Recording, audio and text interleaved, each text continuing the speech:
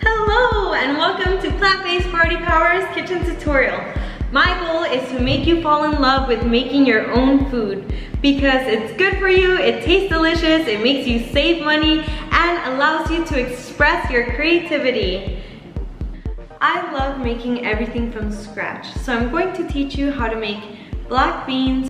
For the black bean recipe, we're going to need black beans, oil, onion, garlic, bay leaves, salt, and water.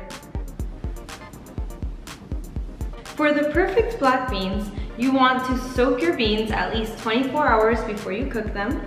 You're going to do 4 times the amount of water as the quantity of beans.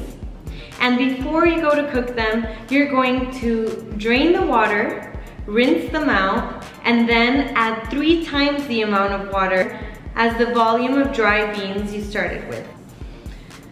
To make a broth for your beans, and also to make them nice and soft and buttery, you're going to add oil, salt, bay leaves, onion, and garlic. That's going to be your base. Sometimes I also add spices, which I toast first and then I throw in. You can also, instead of just throwing the onion and garlic straight in, you can saute it in the onion and then throw it in. You can also add chilies to it.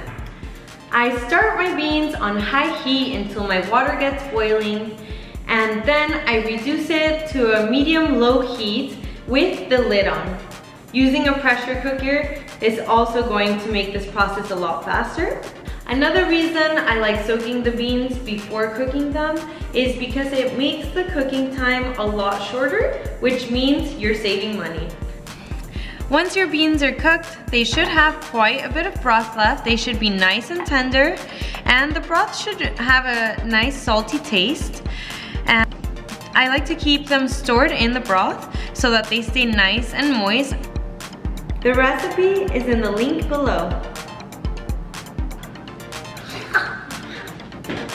If you like this video, please hit the like button and subscribe to my channel if you like to learn more about the kitchen and how to fall in love with it.